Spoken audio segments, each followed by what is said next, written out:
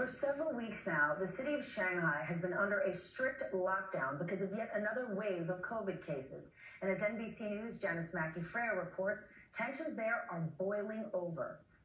Desperation and defiance in Shanghai.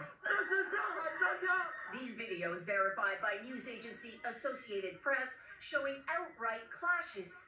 Police in white medical suits appearing to wrestle with residents who were ordered to surrender their homes so they could be turned into COVID isolation sites. One woman on the ground is shouting, "I beg you, please." Others being dragged away. With the lockdown in its third week, most of Shanghai's 25 million people remain confined. And pandemic precautions are making a comeback in some parts of the United States as well, with cases back on the rise after a 2-month decline. But it is still business as usual for much of the country.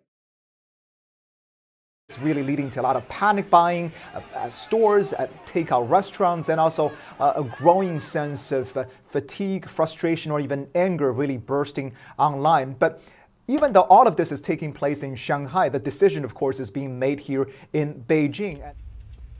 Hey fam, welcome back. We're about to go into the Walmart marketplace, see what's going on.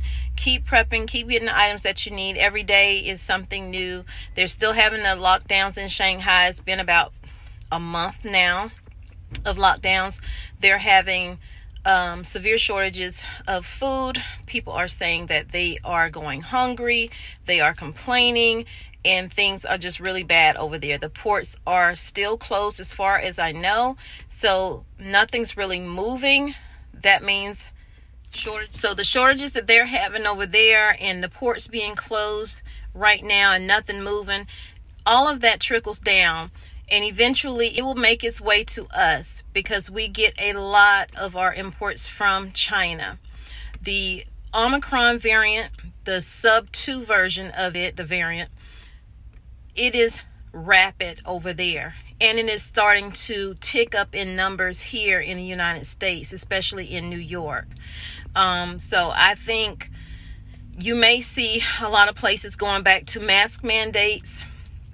You may see a lot of places doing a lot of things that aren't mandated by the government, but just businesses of their own saying, hey, look, you're going to have to do this if you want to enter this business. And of course, we have shortages with food. You know about that. But we have shortages of ingredients. We've had that shortage for a long time. Not a lot of people have been talking about it, but it's gotten worse as time has gone on. So some companies don't have the ingredients to make those items that you love so much. So you may not be able to find certain things on the menu when you go out to eat, or when you ordering stuff online, they may not have it. It may be out. Then you have the trucker situation going on. You got truckers in Texas that's protesting the wait that it takes for them to get through the border of Mexico. And then you have the whole state of emergency in Georgia with the truckers being allowed to drive extended hours, you know, leaving it up to them whether or not they're tired or not to stop. I think it's dangerous. I hope that it helps, you know, with the empty shelves, but I think it's a ploy. So as to not make this a extremely long intro, I hope you guys are having a great Easter and enjoying your family. I'm about to head into the store, so let's go see what it looks like. I love you, but God truly loves you more. And if no one has told you they love you today, I love you. If no one has told you how special you are and what you mean to them, you mean the world to me. So be blessed. See you in the next video.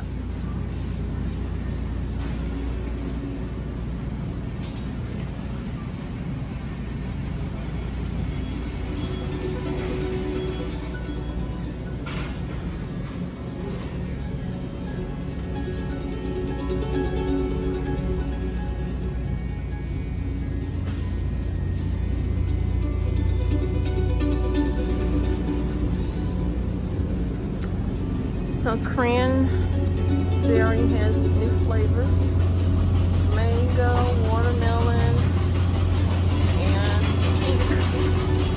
cranberry. I got the watermelon. They also have the tropical one and then the ruby red, and they're all $4.32.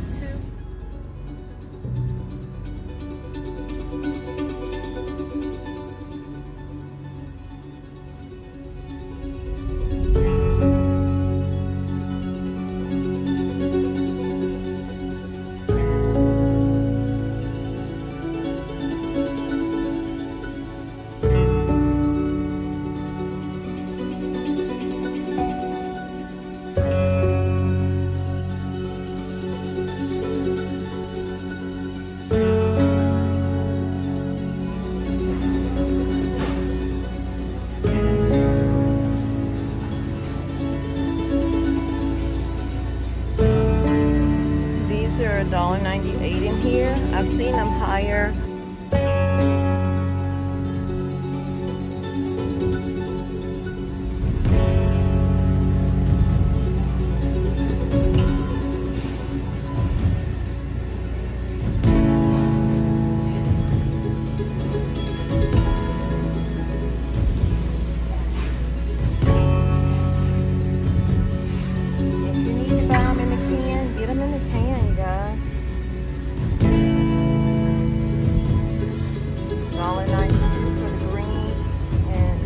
Collards, and turnips are $1.98.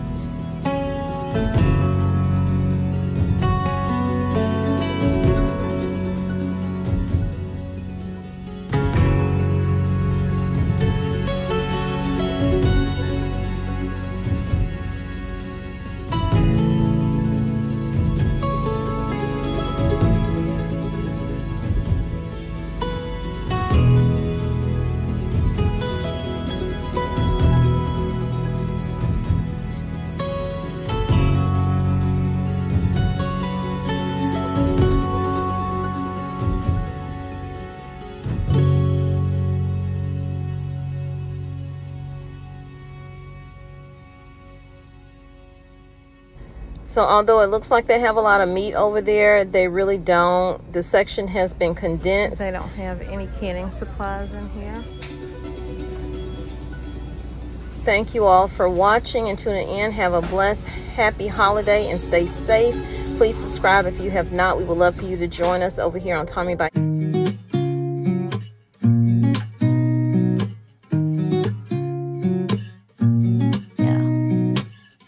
Here's to the good days, here's to the sorrows. If this is a mistake, I know about tomorrow.